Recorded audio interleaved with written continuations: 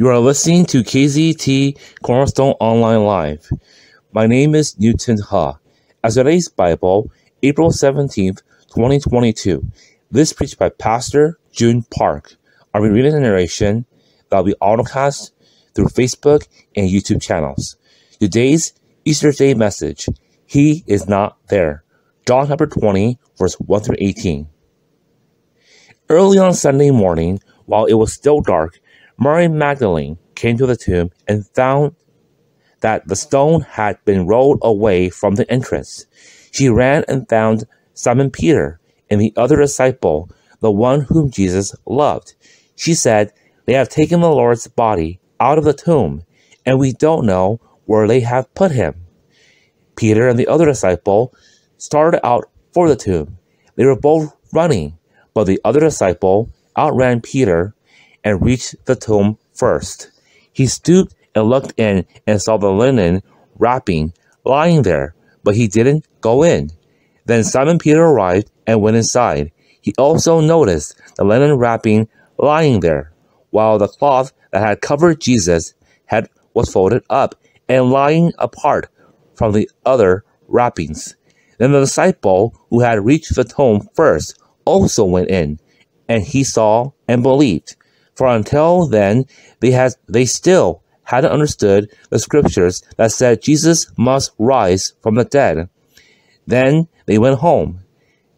Mary was standing outside the tomb crying, and as she wept, she stooped and looked in. She saw two white-robed angels, one sitting at the head and the other at the foot of the place where the body of Jesus had been lying.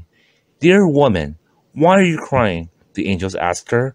"Because they have taken away my Lord," she replied, "and I don't know where they have put him."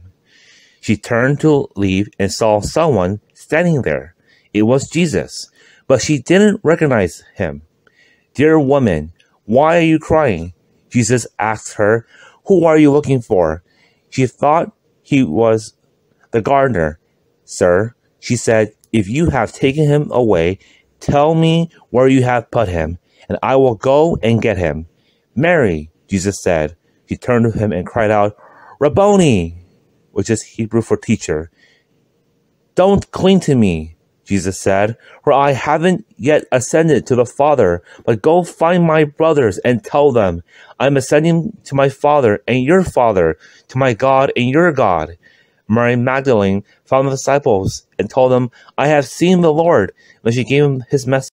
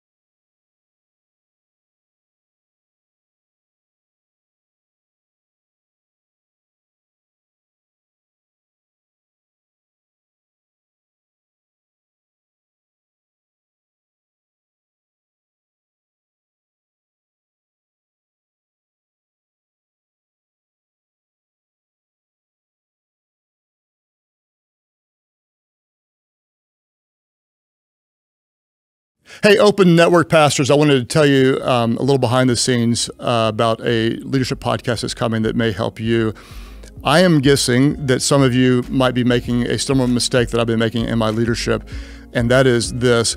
As the world starts to open back up, in my mind, I thought, okay, now I kind of need to go back and lead like I was leading before, and I just let the intensity drop a little bit, and I started leading with kind of the pre-COVID strategy in what is becoming, hopefully, a more post-COVID world, and I realized that is just a massive, massive mistake. Here's what I discovered, that leading in the middle of a crisis, it's complicated, but it's also pretty clear what you do. You communicate frequently, you adjust quickly, you conserve cash. When you're in a crisis, you intuitively tend to know what to do. But this is the first time that we're leading out of a 2-year world-altering global crisis. And so if our leadership plan now is similar to the way it was before, it's probably not a good plan. And that's when I started to redefine my own leadership strategy. How do we lead out of a crisis? It's really a new thing for most of us as leaders. And so I'm talking about it in the new leadership podcast. And because what you do matters more than anything in the world, you're leading people to Christ, you're leading churches, and it is complicated all over the world. I wanted to give you a heads up that this podcast is coming, and I hope it helps you grow in your leadership, because we know that everyone wins when the leader gets better.